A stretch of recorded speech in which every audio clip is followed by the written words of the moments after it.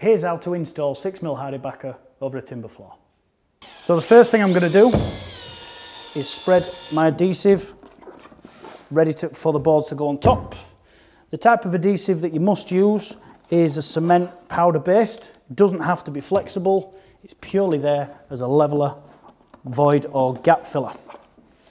So we're just going to get plenty on.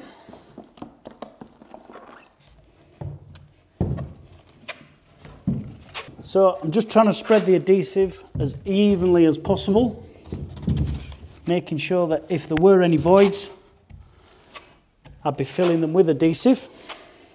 And then all I'm going to do is just notch it out.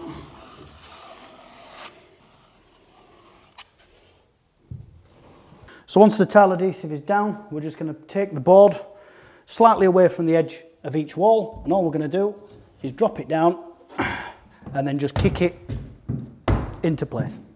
Whilst you butt joint our boards together, good practice is to make sure that you've got a 3mm gap around the edge of the room. When you finish the room, just point it up with a good quality sealant.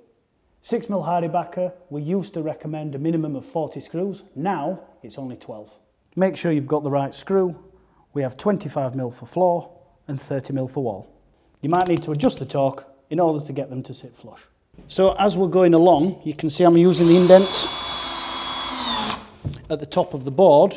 There are 39 markings on this board, but now we only need 12.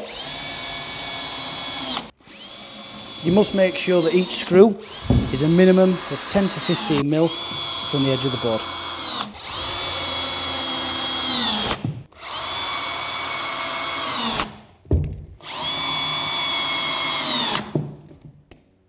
Once we've got adhesive under the boards, they're all screwed down. We use an alkaline resistant tape. The reason for the tape is it bonds the boards together rather than having 4 or 5 individual boards. Then we just want a slight bit of adhesive over the tape, and this is just going to help fill the gap and bond it together. What we're looking for is a 150mm wide feather.